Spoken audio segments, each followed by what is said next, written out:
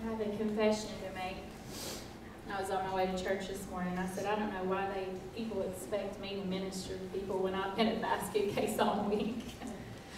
And it seems like I've had a couple of really hard weeks. And part of me's felt like I don't need to be out there in front of people singing because I've been so distraught within myself. But all I know to do is to offer myself in good times and in hard times. And trust God to help me and to use what I'm going through to reach other people.